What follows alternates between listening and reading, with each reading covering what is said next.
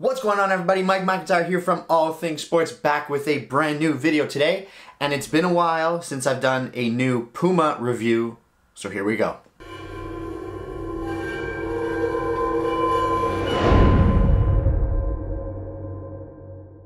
What's going on, everybody? Mike McIntyre here from All Things Sports. And before we begin, please hit that subscribe button. There's a lot of you who've seen my content. I need to get this channel bigger, and I can only do that with your support. So please hit the bell, hit the subscribe button, and let's get into the video. So I've had a ton of people ask me to do reviews on the new Puma boots. It's been a while since I've been able to get my hands on them, but I finally picked up a few pairs of Puma boots. We are going to review the first pair today, and I'm super excited about them because it's a shoe that I have, it's a shoe that I love. Let's get into it. The brand new Puma Future 6.1, and I do it with this funny reaction because it's absolutely no different than the 5.1, and unfortunately it seems like it might be the last of this version of the Puma Future. I've done a recent video, you can check it out up here on the right hand corner if you're interested, on the new Puma Future Z and my first initial thoughts on that boot.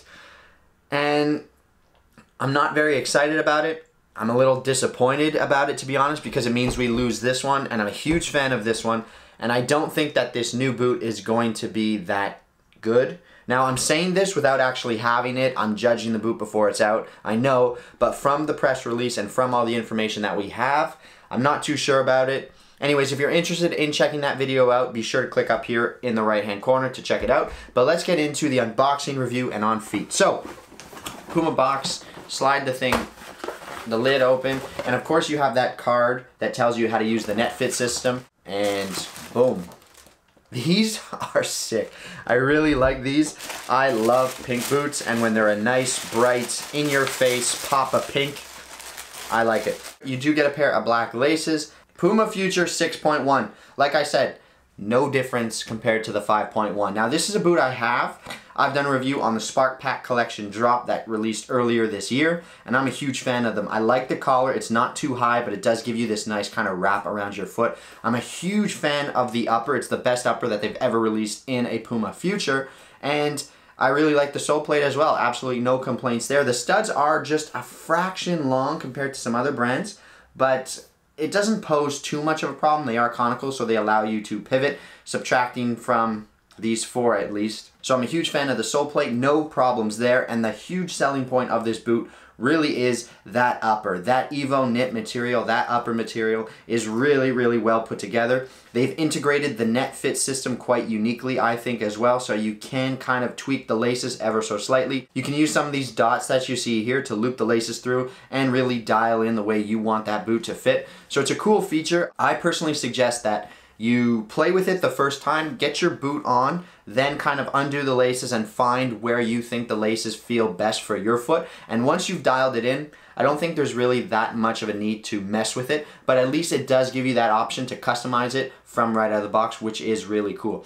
Now, like I said, the upper really is the selling point. You have that Evo knit material, and they do coat it with this really unique kind of waxy feel, which I actually like. It does add a touch of grip to the ball, and it does feel really, really good, and it wears good. I can say that from experience. The boot really wears in and softens up and really wears nicely, and I'm just a huge fan of the Puma Future. If you have wide feet, you can fit into them, and if you have any other foot type, you can fit into it as well because you can dial in the laces and you can make it fit the way you need it to fit. So that's really, really good. And again, the collar, it just helps the boot with its overall feel. It's not too high, it doesn't get in the way, and it just gives you this nice locked in feel. Let's slip these things on and we'll talk about fit and feel.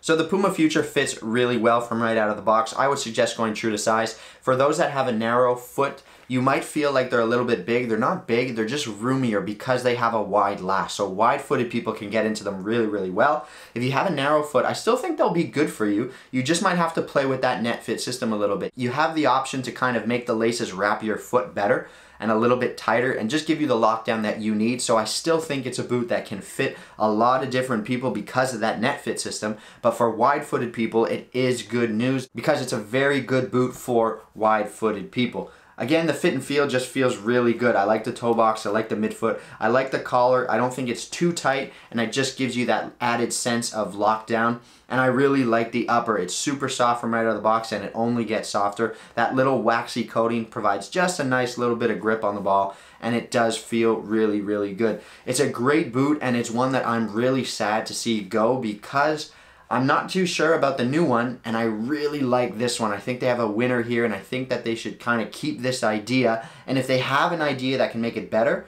maybe go for that. But overall, this is a really, really good boot. So in some ways, I'm sad to see it go. But if you're interested in this Puma Future, be sure to pick this one up because you don't know if you're going to be able to get them again. So Puma Future 6.1, let's send it back to the desk and we'll wrap the video up. So there we have it, guys, my review and on-feet look at the Puma Future 6.1. I'm a huge fan of this boot. This is a video that I've really, really wanted to do for a long time because I love the colorway, and number two, I love the boot. So I just think that this is a solid release. It's one of my favorites, and I might say it's one of my favorites of 2020. Hint, there might be a video coming. But this is such a good boot, and it's one that I really, really like. That's it for this video. If you enjoyed it, please smash that like button. If you have any comments or questions, leave that down below as well. And be sure to hit the subscribe button and the bell notification because I have a lot of great content coming and you don't want to miss out. Mike McIntyre, All Things Sports. I'm signing off for now. I'll catch you guys in the next one. Take care. Peace.